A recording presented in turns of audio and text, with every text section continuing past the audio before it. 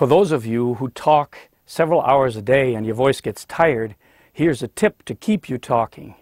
You need to stretch and unpress your vocal cords or vocal folds often.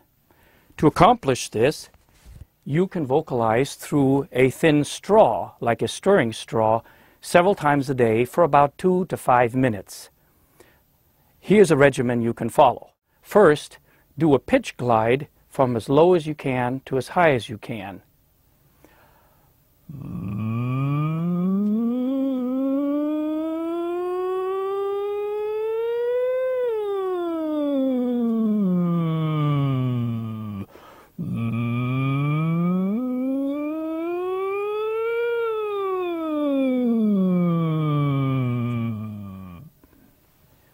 After doing the pitch glide for 1 or 2 minutes, you can vary the exercise by making progressively larger hills with the pitch and loudness of your voice.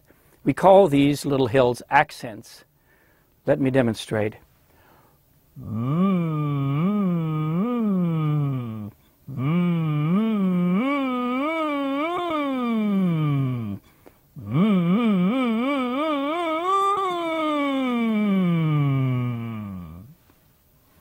After you've practiced the accents and you have a few minutes remaining, pick your favorite song and vocalize it through the straw.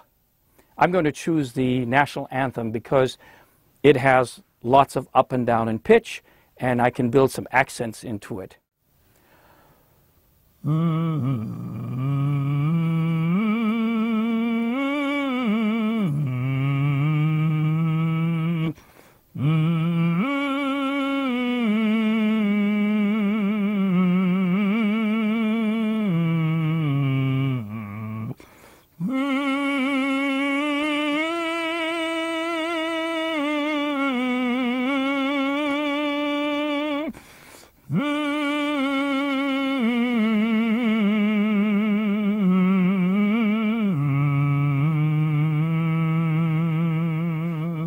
And so on.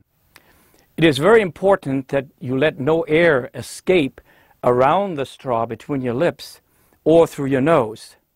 If you pinch your nose, the sound shouldn't change.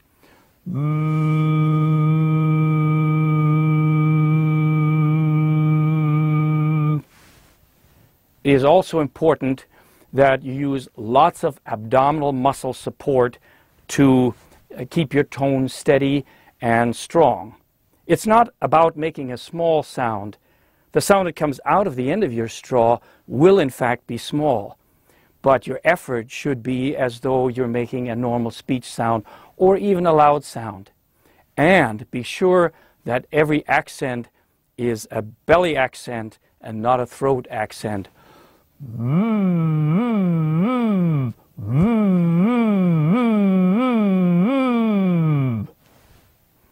After you've practiced the exercises for maybe 5 minutes, you will find when you go back to normal speech that your voice seems to be coming out of your eyes instead of your throat. We call this a high placement of the voice. The feel of the sound is lighter but more buzzy in the face and in the head. Try to relate to that feeling and try to get that every time that you talk.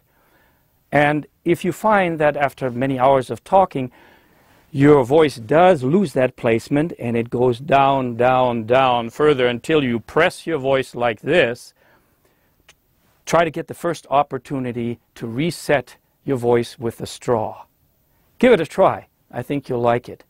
If you need more help, contact a speech-language pathologist that specializes in voice. We call that specialty vocology. Thank you.